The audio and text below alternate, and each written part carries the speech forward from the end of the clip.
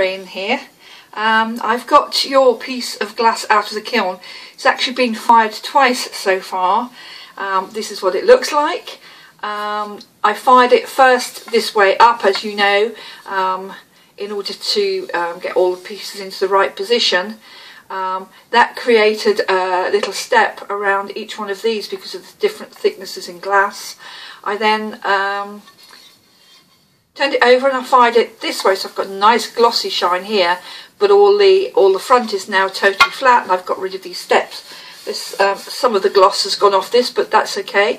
It'll come back the next time I fire it. Obviously I have to fire it now to put the mouth on, and there's one or two more pieces of hair that have to go on. Now the reason I'm showing you this now is because you put it onto a random piece of glass here. I did cut off, I cut off a bit of it. I think I cut off around here because it was far too big for the kiln, and I was having trouble getting all the stuff in that I had to get in. So I did cut it. I did say that once it had come out that I would probably cut round it, but I actually really like the shape of this. I think it's as quirky as the mask is, and I need to know what you want me to do.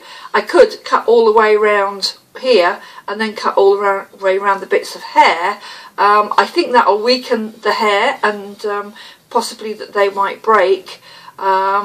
I could do more of a nice face shape around, but I like this. I like the quirkiness of this, and I'm wondering what you think. Before I go ahead and put it in for a third time, I need you to come back to me and tell me if you want me to do anything with it, and if so, what it is you want me to do with it. Obviously it's going to have to be something from my point of view that doesn't take me a long amount of time, because that kind of work is not built into the cost of the course. Now you've got some time to think about this, because I'm actually going away tonight.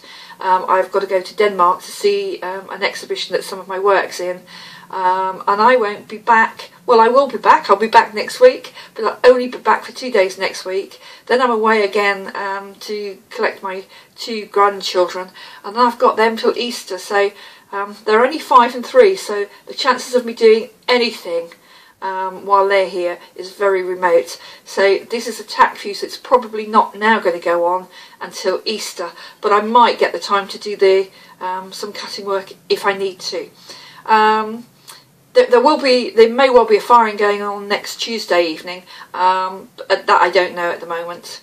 So if you could think about this and get back to me, that would be great. Thanks a lot for listening. Bye.